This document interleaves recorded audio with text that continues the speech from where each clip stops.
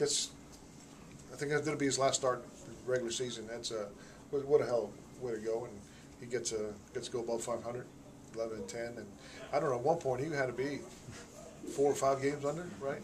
And terrific performance. I just wish we could score him some runs, so he could have a little breathing room, instead of staring David Wright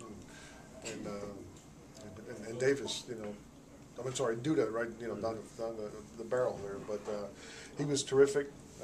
Durbin and Avalon got us some big outs there in the 7th inning. Johnny did a nice job, and we got a little crazy there in the 9th. But we had the right guy on the mound to kind of settle him down and get 2 big punch outs there. Well, Minor had the ERA was up 5 and 6 in the first few months of the season. And yeah. Did he get on? Did he break 4? 4-1-2. Oh. But the second half, it's like 2 low twos. Yeah, he's been terrific, and majority right-handed hitting lineup, and he's pounding him in, and he did. Boy, he was really good. You concerned at all? I mean, the offense, you win it, you're getting great pitching, but that's been for the most part. Offense is kind of in spurts. Yeah, sure. Anything concerns you this time of year. A little banged up injuries. Not scoring any runs, but I remember back in I don't even know what year it was when we played the Cubs. Our pitching staff wasn't very good, and our offense was real good.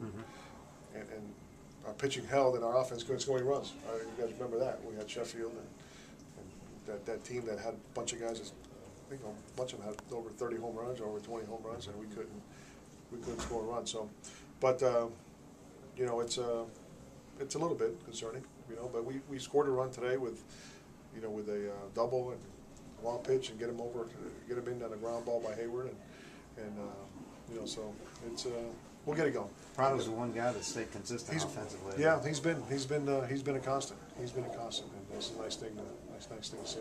Do you think McKenna and Kimball got crossed up on that? You know what? I didn't ask him. I didn't ask him. That's the way it looked like. When for me, anytime there's a catcher goes up to the mound, after one of those things, something screwy happened. And then Danny, I asked Danny on that ball to lead off the 9th, and he said that he just Tejada took a funny swing, and he just didn't catch it off the top of the, right off. He had a good read on it.